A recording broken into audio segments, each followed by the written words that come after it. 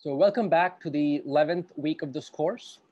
So we were talking last time about clustering problems, okay? So the basic clustering problem is mentioned right here on the slide.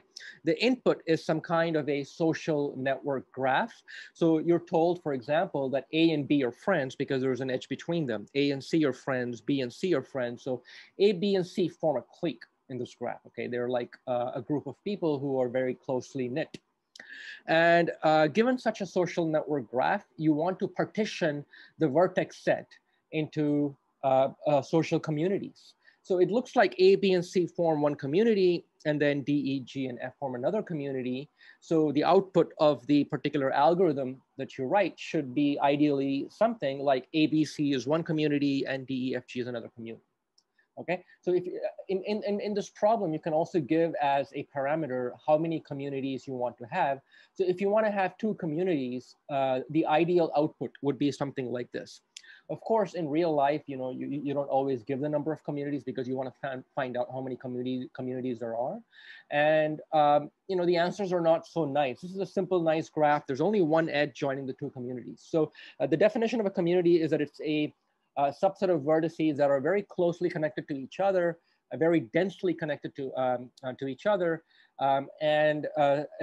which is also very sparsely connected to the other subsets, okay, so to the other communities. So there's very few edges between communities, but there's a lot of edges between the vertices of a single community. But that's kind of like an informal, intuitive notion of a community. And we're looking at an algorithm. So last time we saw why standard clustering algorithms like hierarchical clustering and k-means, they don't work very well for social network graphs. So what you want to do is basically, given such a graph, form two clusters, okay? A bunch of points which are close to each other form a cluster, but it turns out that the traditional standard clustering algorithms, even though they're very useful for many applications, for social network graphs, they don't seem to work well. They could make mistakes and give you the wrong output. And so we've been looking at specialized algorithms. So last time we looked at this notion of the betweenness of an edge. So given a social network graph, the betweenness of an edge, denoted BW of E, is basically the number of pairs of vertices, x comma y, such that the edge E lies on a shortest xy path. Sometimes there can be multiple shortest xy paths. There can be multiple shortest paths from vertex x to vertex y. And if the edge E lies on, let's say, 2 of the 5 shortest paths, then the credit that the edge E gets for the pair x comma y would be 2 over 5, or 40%, or 0.4. So it's not that the betweenness has to be always an integer. It could be fractional as well. And we saw some examples last time of how to compute the betweenness of some simple examples, the betweenness of edge for some simple examples. And what we see here in this running example is that the edge BD lies on a shortest path from A to D, because the shortest path from A to D has to go via this bottleneck edge, okay?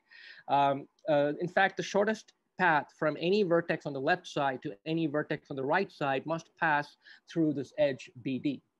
And because of that, the edge BD is on many pairs, is on many XY paths. It's on many shortest XY paths, where X can be any one of the 3 vertices on the left side, and Y can be any one of the 4 vertices on the right side. And that's why you get 3 times 4 is 12, and the betweenness is 12.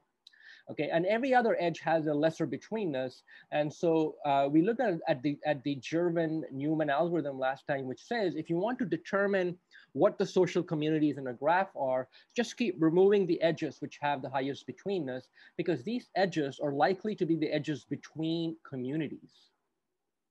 That's their intuition, okay, for the Girvan-Newman algorithm. And just keep removing the edges of the highest betweenness until you disconnect the graph into as many components you have as you have communities that you want to detect. So if you want to detect 3 communities, you keep removing edges from this graph of the highest betweenness until you disconnect the graph into 3 connected components. And those 3 connected components would then be your communities, okay? So that's the Girvan-Newman algorithm. So that's what we have right here.